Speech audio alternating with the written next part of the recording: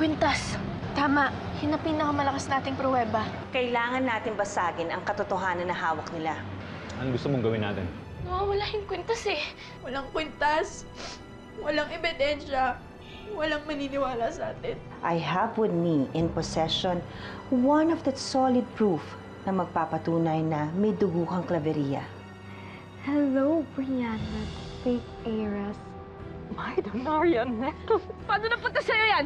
Ba't nasa yan? This necklace is mine. Sa lahat ng mandidiin sa akin, ikaw pa? Ikaw pa na inaasahan ko na maniniwala sa akin dahil alam ko kilala mo ako. Lilian, pananagutan mo lahat ng krimen na nangyari. Buti na lang nakita kita. Nolan, kailangan kong makausap si Lilian. May kailangan akong importanteng sabihin sa kanya. And what are you two still doing here? Hindi ba kayo na-inform na expired na ang privileges nyo sa pamamahay ko? The moment na dinala sa kulungan si Lilian, malinaw na wala na ring space para sa inyo dito.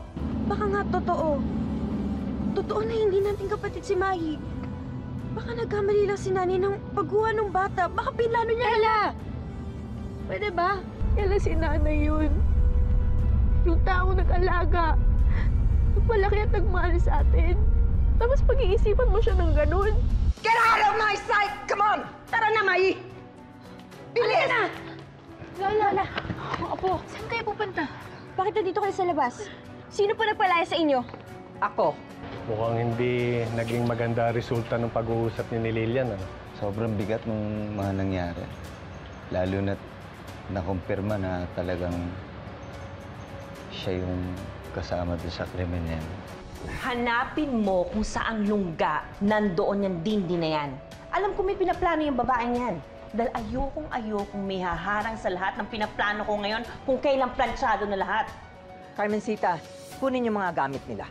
Mamita, hindi po pwede. Hindi ko kami papayag. Hindi po sila aalis dito. Adriel, may bisita ka.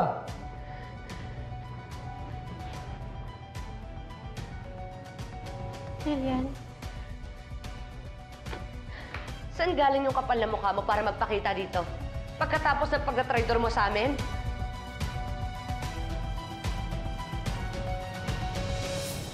Don't you dare talk back to me. I'm your real grandmother. Mga Claveria kayo, hindi Madreal. We are your real family and not those vagrants. Pero si Lola po ang nagpalaki sa amin, Mamita. At si Mai po ang nakasama namin paglaki. Kapatid namin. Hindi po kami sanay na wala sila. My house, my rules. Mamita, baka pwede ho natin antayin si Papa. For what? For a sympathy vote? Yan. Yan ang natutunan nyo sa kanila. Yung laging nagpapaawa. Pumasok na kayo. You heard me. Ella, Lilian, makinig na lang kayo sa lola nyo. Hindi. Hindi kami papayag, Mai.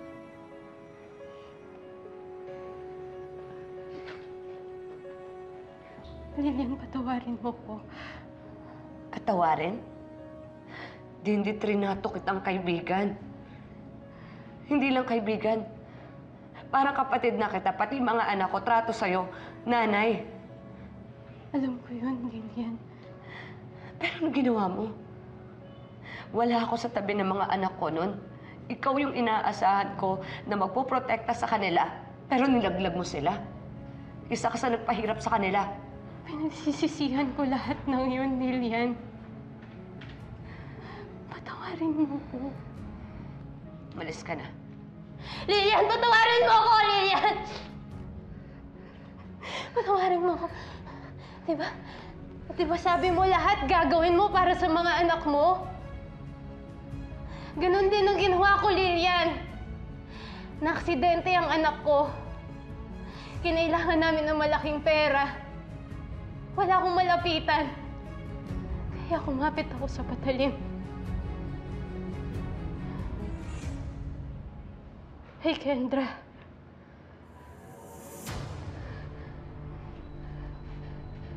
Kay Kendra? Bakit kay Kendra?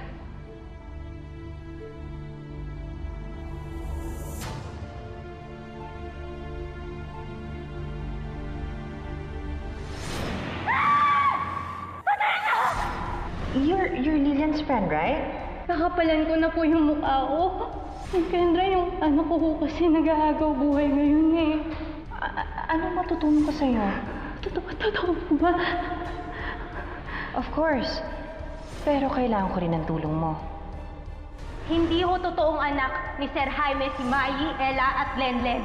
Gawa-gawa lang ho yung ni Lilian at ni Aling Irma para magkapera. Mga sinungaling sila! Mga manloloko!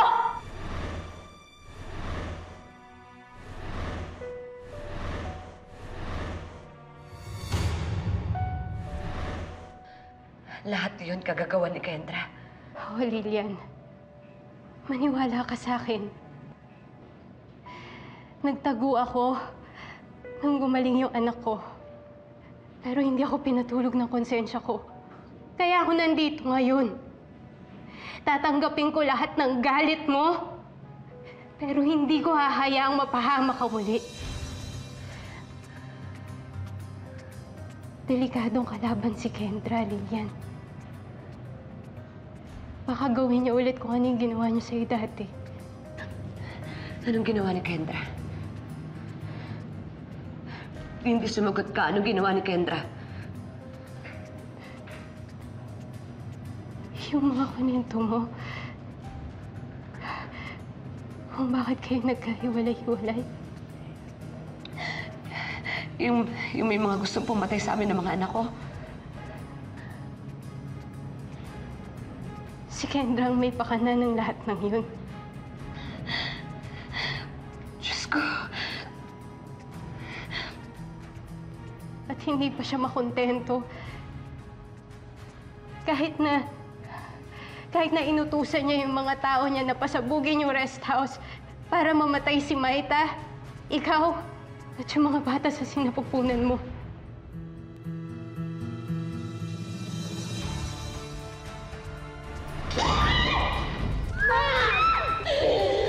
Namatay sa mga bata. Huwag mo silang pababayaan. Umalis na kayo! Miguel!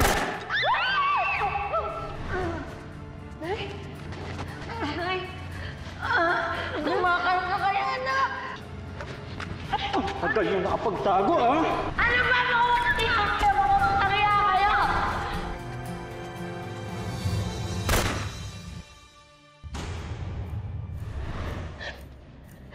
Dindy, hindi biro yung sinasabi mo. Totoo ba lahat ng to? Lilian, nandito ako para itama ang mga pagkakamali ko. Hindi ko na kaya magsinungaling sa'yo. Kesyo, patawarin mo ako, hindi. Ang importante, alam mo lahat ng to. Anong totoong storya? Oh, what, Dindy? One more round pa? Drink up. Isa pa! Cheers, cheers, cheers! Oh my God, magkasusuka Andun yung dito. CR, andun yung CR. Not here! Doon. Doon!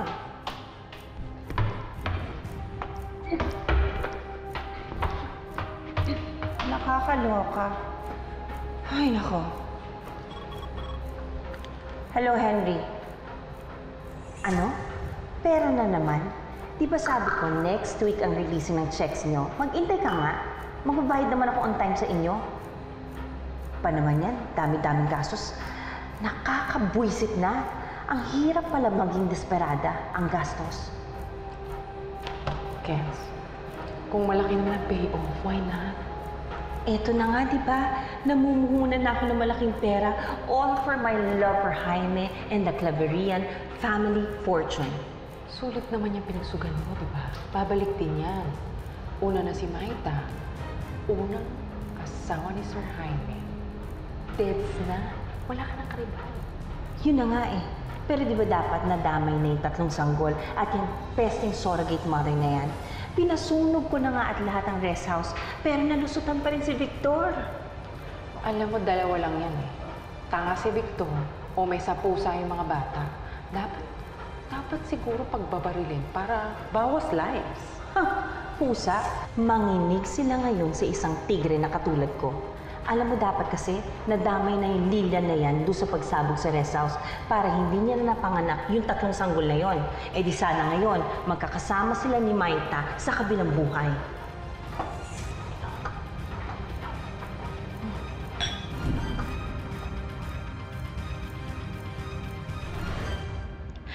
Dindy, nandito ako dahil sa kasinungalingan ng ibang tao.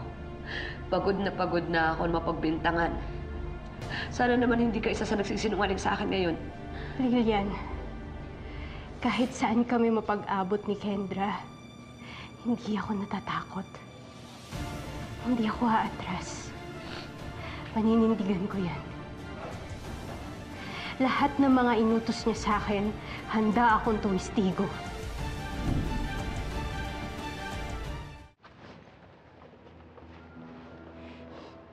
Ito na.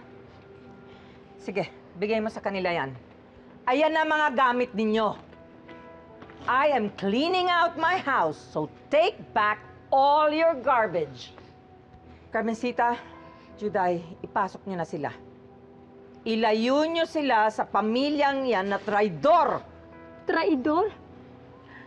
Lady Prima, maling-mali ang taong hinusgahan ninyo. Huwag sana kayo balikan ng pagbibintang ninyo!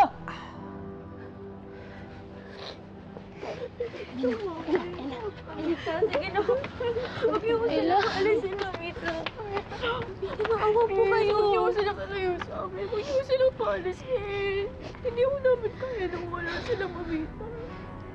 Lilian, huwag kayong umiyak. Okay lang kami ni Lola. Kaya namin to. Mabubuhay kami. Makakatulog kami ng mahimbing na walang inaaping tao.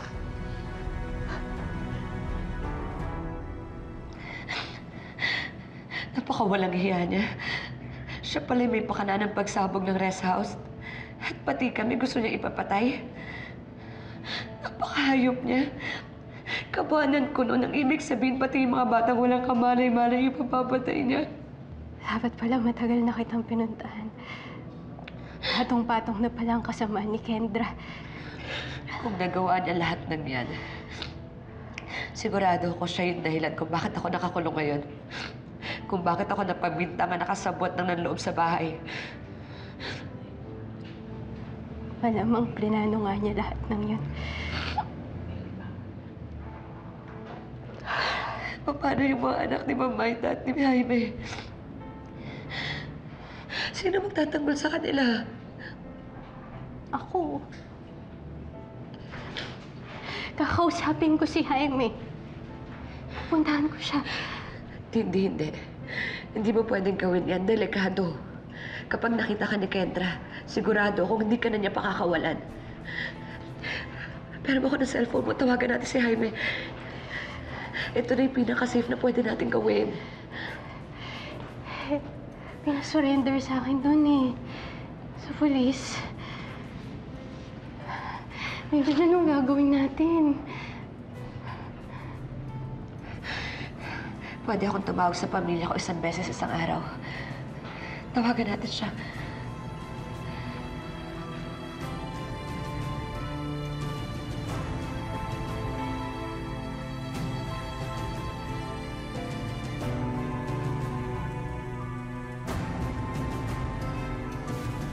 Guards, ilabas niyo na yung mga yan. May Lola. Mamita, sige na. Mamita, po kayo. Mamita. Siyang Mami. Ate Juday. Go! Mai! Lola! Mamita. Mamita, sige na. Umaawa po kayo sa amin. Siyang Mami, tulungan niyo po kami. Mai! Mai! Lola! Mamita, maawa ko kayo sa kanila. Mamita! Mai! Mamita!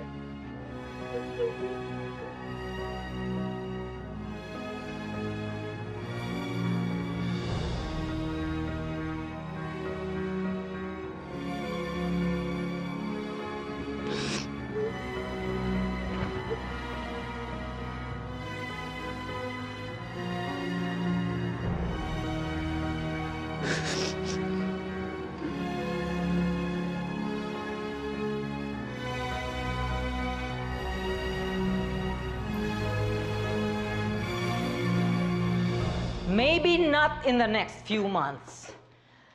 But I assure you, the day will come when you will realize why I had to do that. Malupit ang tingin niyo sa akin ngayon. But you must know that above all, I value family. Pinoprotektahan ko lang kayo. Gano'n naman din po yung ginagawa nila sa amin eh. At nakita ho namin kung paano nila kami nalagan at minahal noon. That was more than a decade ago, Len. Ang tagal na nun. Kalimutan mo na yon. Habang nasa paligid sila, hindi nyo makikita ang tunay nyong kadugo. Case in point, si Brianna. Hanggang ngayon, hindi pa rin kayo magkasundo. Dahil dyan sa Mayi na yan, your real sister feels out of place. Out of place po? Eh siya nga po nagpaparamdam nun sa amin eh. Hindi niya nga po mahal si nanay at lola eh. It's not my fault na hindi ko kayo kasamang lumaki. Tsaka hindi ko rin naman ma-force yung sarili ko na gustuhin sila nanay Lilian eh. Lalo na naiwala niya ako at napabayaan. Brianna, akala mo lang yun. That's enough! Ayoko nang makipagtalo sa inyo tungkol dito. Magkakapatid kayo. You are all Claverias. Tapos.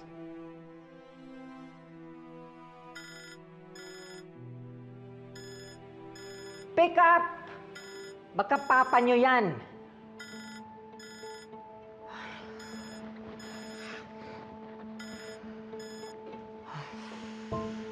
Hello po. Hello, anak. Nay? Nay, ikaw po ba to? Nay, kamusta ka na po dyan? Hello, anak. Okay naman ako. Ang Papa Jaime niyo, may kailangan siyang malaman. Eh, wala pa po si Papa ngayon eh. Sasabihin na lang ho namin pag-uwi niya. Ano po ba yun, Nay? Anak, malaking sekreto to. Kailangan niyong mag-ingat. Bakit po, Nay? Anak, kailangan niyong mag-ingat kay...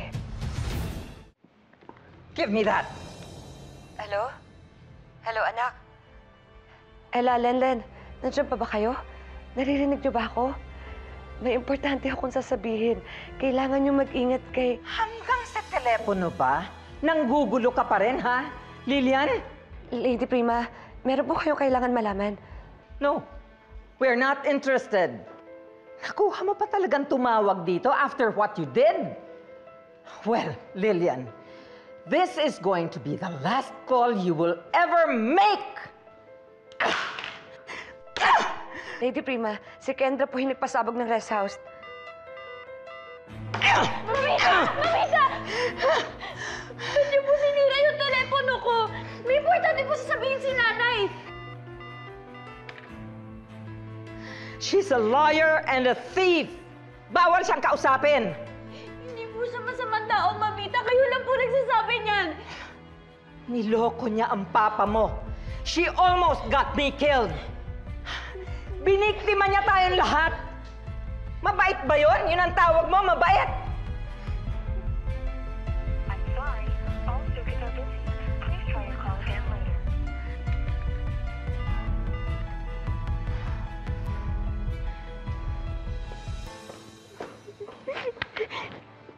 No, Nay.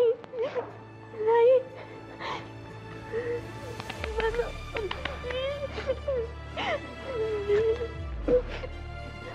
I'm sorry.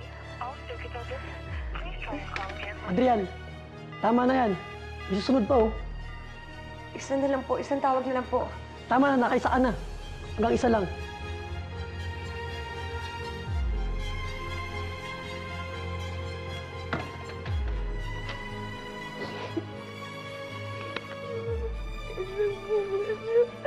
Nay!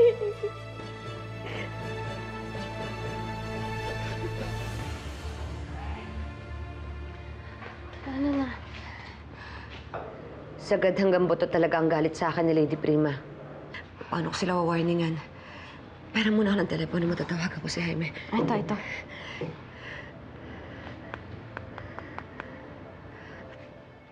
I'm sorry, the subscriber cannot be reached. Please try again later. Hindi ko din makontak. I'm sorry, the subscriber cannot be reached. Please try again later. Hindi ko makontak pa. Paano ko sila warningan? Ako na. Ako magsasabi ng totoo kay Jaime. Pupuntahan ko siya sa bahay nila.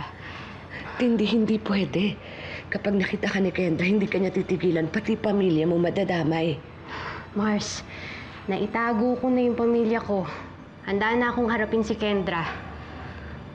Tsaka, matagal ko na itong pinag-isipan. Buo na yung loob ko. Dindy, delikado to. Delikado yung buhay mo dito. Mars, minsan na ako nagkamali sa'yo. Ngayon, pwede ko nang itama yun. Hindi na ako atras. Para sa'yo. Para sa mga anak mo. At para na din sa itatahimik ng konsensya ko.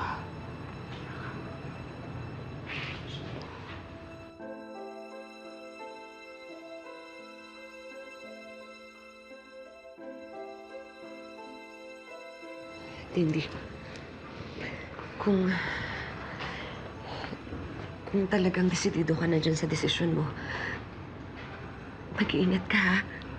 Hindi ko alam kung sila nanay at saka si Mai nandun pa sa bahay, sa malaking bahay.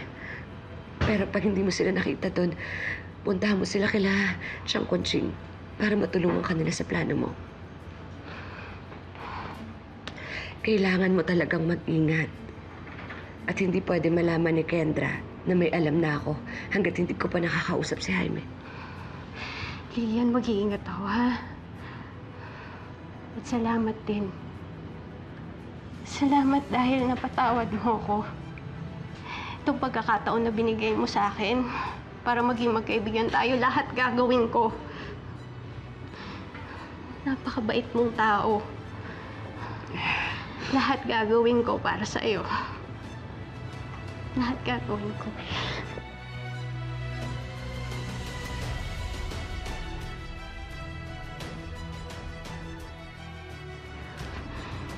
Ngayon pala, may papasalamat na ako sa'yo.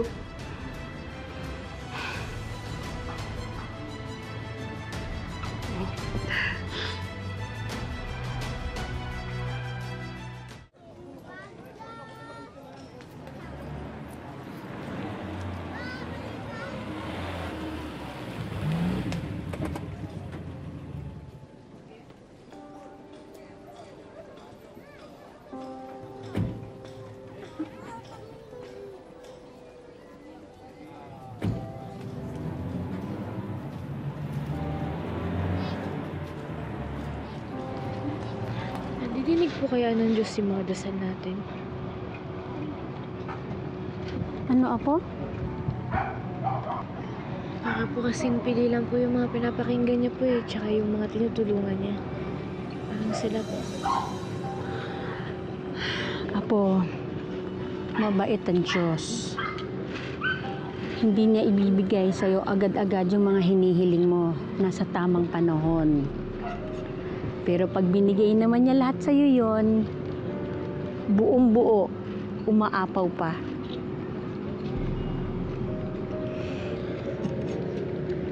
Para po kasing unfair din po eh.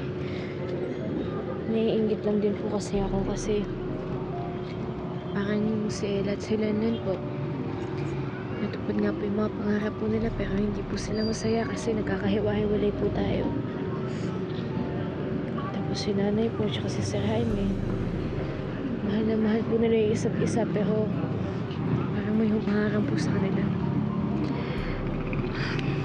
Ganun talagang ikot ng mundo, Apo.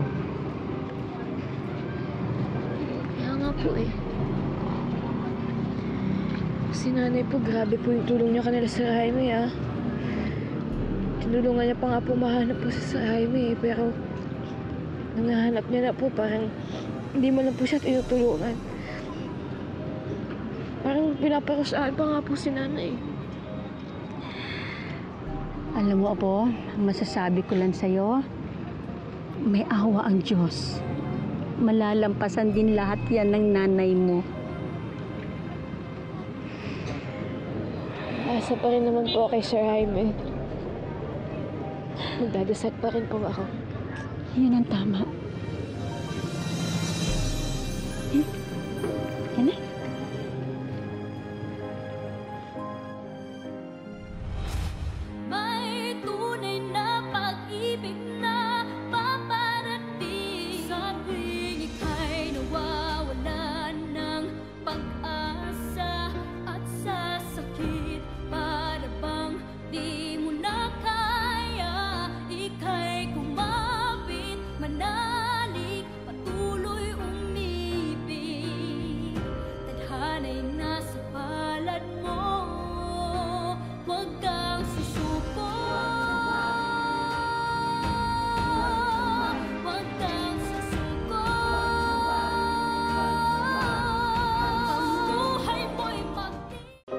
Hi mga Kapuso, for more updates on Prima Donnas, just subscribe to GMA Network YouTube channel and don't forget to hit the bell button to get notified on our latest upload.